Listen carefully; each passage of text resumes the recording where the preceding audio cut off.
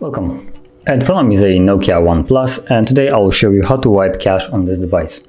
So before we get started, we will need a cable that I usually use for charging. Plug it into your computer and have it ready somewhere on the side.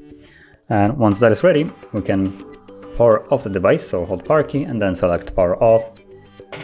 Wait for the device to shut off and then plug it in with the cable. So I'll do that right now. Now let's wait till we see the battery charging.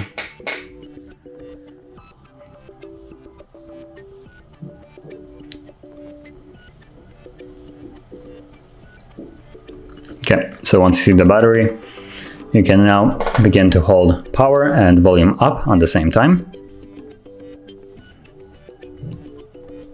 And the moment you see the powered by Android, you can let go. So right now.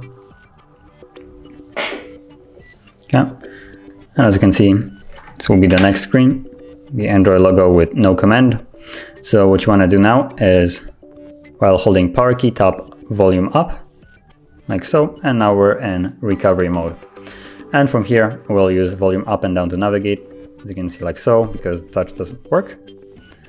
So using volume keys, select Wipe Cache Partition and confirm it with power.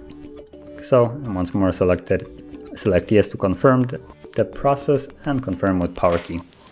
And on the bottom you'll see cache wipe complete and reboot system now should be selected by the default. So just tap power key once more and the device will reboot back into the normal Android.